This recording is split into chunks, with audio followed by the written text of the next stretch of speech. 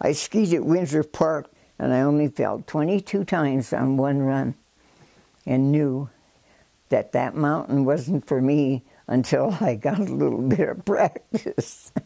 Minnesota skiing is not, it's got like Colorado at all. So my brother-in-law said, Marie, if you want to ski, Climax is putting in a T-bar toe. I didn't know what a T-bar toe was from. But anyway, I jumped on a bus and came up in Frisco.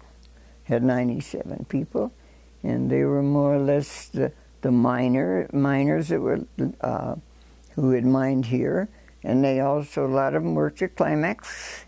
I had 6 kids, and when we moved down here, there wasn't a park for kids. There was nothing for kids to do, absolutely nothing. Why do I think a person lives longer? They stay busy. If you can't, I have a saying, if you can't worry it well, you better not be worrying.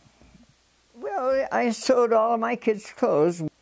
Go and help people when they have a young, when they increase their family and mom gets overly tired.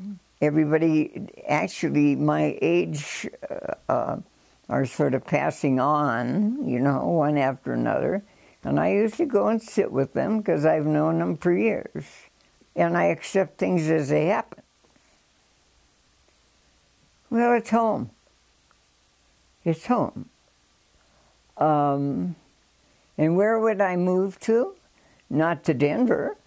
All you got down there is cars. And you have fresh air up here. I've got grandchildren here, and they all skied and made national teams, and so on and so forth. And so I can't think of any place I might want to go.